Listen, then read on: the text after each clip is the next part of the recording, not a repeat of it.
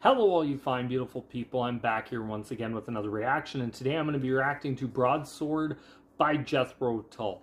Now I have to say I've really been enjoying a lot of what I hear from Jethro Tull, and the more I hear him, the more I just want to listen to more from him. So here's another one from him. I decided to do something from the 80s.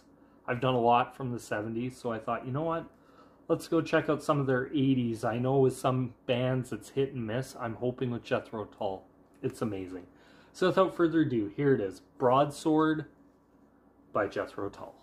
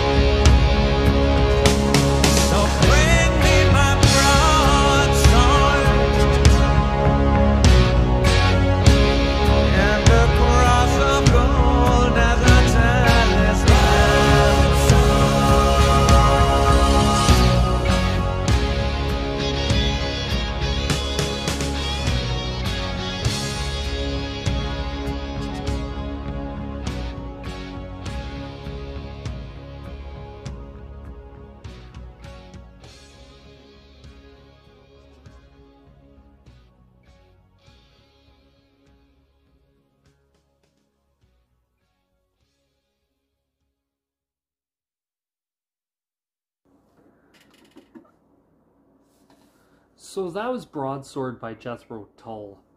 Wow, what a song. I really, really enjoy this song from the aspect of Jethro Tull already kind of going into the 80s had, I guess you could say, hard rock elements to their band. So for them to do a more stripped down, more straightforward rock song isn't necessarily a foreign concept, as maybe a band such as Yes or some other bands might have struggled with that because they didn't have that necessarily hard rock element.